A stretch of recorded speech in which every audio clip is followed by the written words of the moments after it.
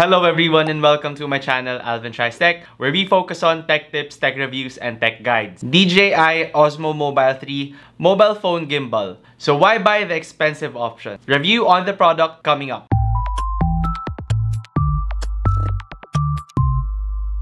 Dumadami yung gimbals ngayon sa mga stores since a year ago or 2 years ago dahil sa boom ng social media. With the boom of social media, people have been buying gimbals in order for them to improve their content. So, for those of you who don't know what gimbals are, ito yung nandito sa harap nyo ngayon. It helps stabilize the cameras of your phone and your DSLRs or mirrorless cameras para hindi matagtag or shaky yung mga videos ninyo. Since it helps balance the device para talaga maganda yung mga kuha ninyo. So, what sets the DJI Osmo Mobile 3 from its competitors?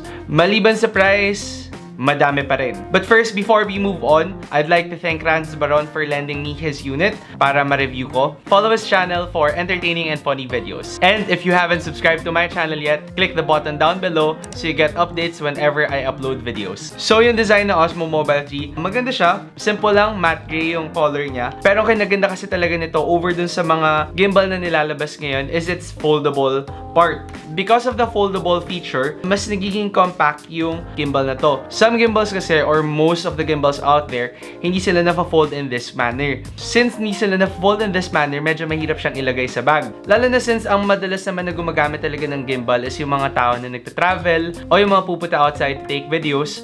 Syempre, mas convenient siya for us if hindi masyadong magte-take ng space sa bag natin yung mga gimbal.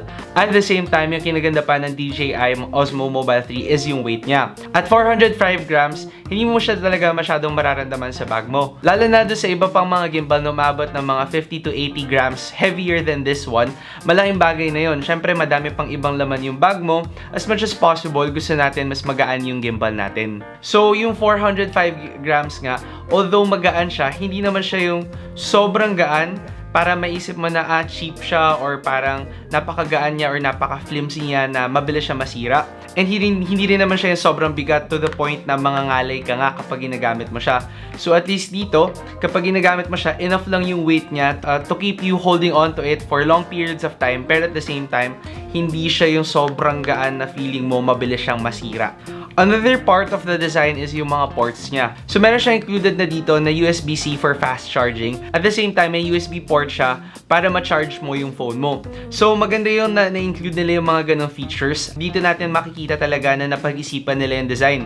At least kapag kunwari medyo malulubat na yung phone mo pero may mga shots ka or may mga footages ka na gustong i-take, matutulungan ka ng gimbal na to na mag-charge. So with all those things na kasama sa gimbal na to, masasabi talaga natin na although premium nga yung price niya as compared to its competitors, makikita naman natin yung dami ng features na nilagay nila from doon pa lang sa katawan niya. Okay, break muna tayo kasi pinagpapawisan na ako.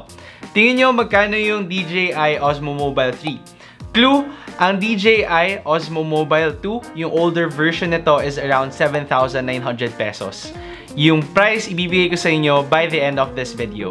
With the performance naman, hindi magpapahuli ang DJI Osmo Mobile 3 doon sa mga existing na gimbals na. Unang-una, meron siyang sport mode na tinatawag. So with sport mode, matutulungan ka niya na matake yung mga mababilis na shots. Meron din siyang hyperlapse mode at full HD quality up to 240 FPS. So smooth yung galaw ng hyperlapse mo. Pero the best talaga dito is yung DJI Mimo app na compatible dito sa gimbal na to. Yung app kasi na yun, meron siyang mga template na laman na, so hindi nyo na talaga kailangan mag-edit. Para doon sa mga hindi pa ganun ka-confident sa editing skills nila or doon sa mga nagmamadali lang na gusto ko na ma-post to ngayon and gusto ko maganda siya pero wala akong time mag-edit. Dahil sa app na yun, hindi na kayo matatagalan sa pag-edit. Kasi it tells you paano nyo i-shoot yung mga footages tapos siya na yung gumagawa ngayon ng video, ng mga clips, ng mga transitions para makagawa kayo ng isang quality video na maganda tingnan at maganda i-post. Another nice feature of this gimbal is yung mode button niya.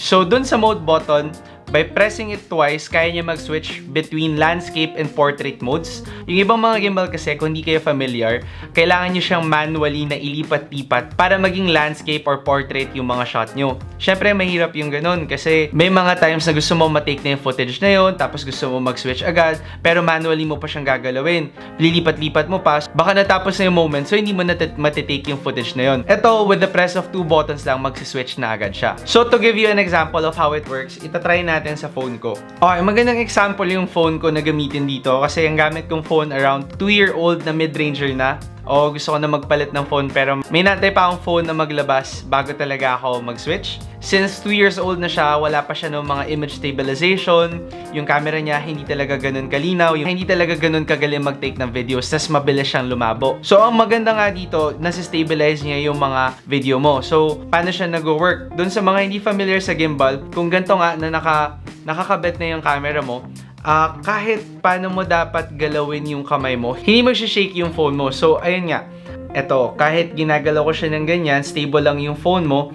Unlike kapag ito handheld mong gagawin, syempre, nanginginig yung kamay nyo. Lalo na ako kasi pasmado yung kamay ko. So, medyo nahihirapan ako lalo na kapag magtitake ako ng video. At least ito, nakakatulong siya ng sobra para doon sa mga ganun tao. Especially kapag gusto nyo, napakaganda talaga ng mga videos na tinitake ninyo. So, ito ngayon yung example, paano mag-work yung mode button niya, paano siya mag-switch from landscape to portrait. So, by clicking the mode button twice, mag-switch agad siya from landscape to portrait. Napakadali lang, so hindi na siya manually nililipat, mas madali mo siya magagamit, mas kaya mo makagawa actually ng mga creative videos with this. Sa mga struggling na mag-take ng mga handheld videos, ito yung talagang sagot para doon sa mga ganong problema nyo. And syempre, meron nga din siya ng scroll. Kahit hindi mo nagalawin yung arms mo, kaya din gumalaw ng phone mo and mas stable yung movement niya. Meron din siyang tracking feature na kapag hinighlight mo yung isang object, kahit saan mo na ngayon dalhin yung gimbal mo or kahit saan gumalaw yung object, susundan siya ng gimbal mo. Which is very nice, especially kung yun nga, yung object mo or yung subject mo, gumagalaw siya. Kunwari yung anak mo naglalakad or tumatakbo tapos gusto mo siyang videohan. Or especially yung mga aso na makukulit. Napakahirap videohan ng mga aso dahil takbo sila ng takbo. With this, kaya mo siyang matrack at hindi ka talaga mahirapan, lalo na makakapagbigay pa siya ng stable na output. So, itong feature na to, dahil nga relatively luma na yung phone ko, hindi na talaga siya ma-achieve ng phone ko. At actually, kahit sa mga panibagong phone ngayon, wala silang mga ganitong feature. Matutulungan ka ng DJI Osmo Mobile 3 na magawa yung mga ganong videos, makakapag-produce ng mga quality content and quality videos dahil lang dun sa app niya. So, yung mga nakita nyo ngayon ng mga sample videos, lahat yon dahil sa app na DJI Mimo. Okay, now comes the price. Yung pinaka-hinaantay talaga nating lahat. Magkano ba ngayon tong gimbal na to? Itong Osmo Mobile 3, dun sa mga bagong feature niya, yung kaya niya mag-switch ng from landscape to portrait, yung app na kasama na, yung foldable feature niya, yung weight niya na mas magaan siya ng around 50 to 80 grams dun sa previous version niya. Tingin nyo, mas mahal ba siya or mas mura? Doon sa lahat ng features na sinama nila dito, nawala yung older version niya, ang siguradong iisipin natin, sigurado mas mahal yan, baka doble presyo pa. At the very least, mga additional 2,000 or 3,000 pesos yan. Mali. So, ang Osmo Mobile 3 is actually around 1,600 pesos cheaper dun sa older version niya.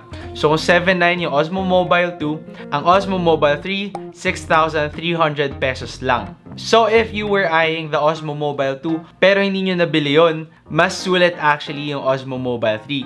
So, if kayo nag-ipon pa para doon sa older version niya, I would suggest kunin nyo tong mas bagong version. It also comes with a package na meron na siyang tripod, para meron kayong stand. So, hindi kailangan na hinahawakan nyo siya lagi, pero kaya nyo pa rin mag-take ng footage. At the same time, yung isa pa is yung Osmo Mobile case. Ito. So, very compact lang. Since nga foldable yung Osmo Mobile 3, kaya niyang magkasya sa gantong napakalit na case. And for this, magdadagdag ka lang ng around 1,300 pesos. Meron ka ng tripod and meron ka ng case. So, mas mura pa rin siya actually dun sa mas lumang version. With the features, the package, and yung brand mismo, napakasikat ng DJI pagdating sa mga gimbal and then sa mga drones. Very reliable siya na brand. and dun sa price na 6,300 pesos kapag yung gimbal lang, and 7,600 pesos kapag kasama na yung tripod and yung case. If you are looking for a mobile phone gimbal, I would highly recommend yung DJI Osmo Mobile 3. Hopefully, this video helped you gain an idea on how the Osmo Mobile 3 works, kung gaano ba siya kaganda, and gaano siya kaganda compared sa mga competitors niya and sa older version niya. If nakatulong to sa inyo, click the like button, and also you can comment kung may mga products kayo na gusto nyong gawan ko ng review or gawan ko ng guide. Again, I'm Alvin of Alvin Tries Tech. Subscribe to my channel for more videos. See you next time.